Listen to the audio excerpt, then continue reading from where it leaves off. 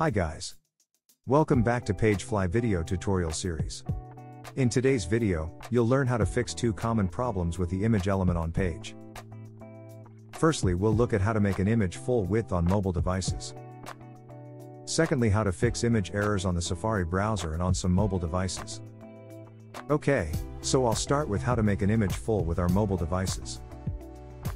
So if we come to our image here on all devices, we can see here in the styling tab that it's padded 30 pixels left and 30 pixels right. So if we come to mobile view, we can see that this makes it not full width. If we want to make it full width, we simply come to the styling tab of that image. And in the padding, put 0 pixels left and right. And if this doesn't make it full width, then we can come to the general tab. Below the content section, scroll down to enable full width and click yes. And then, we can check it out by publishing and clicking on the live view.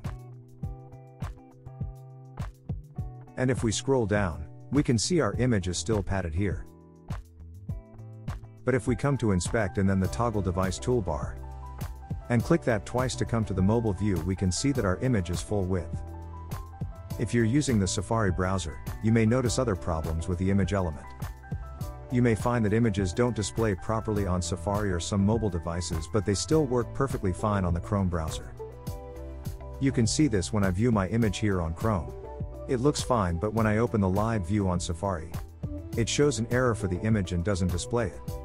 The most common reason for this is that the image is in WEBP format. Safari and some mobile browsers do not support this format, and so they do not show the image. If you're using an older version of Safari such as Safari 11, WebP files may not be working.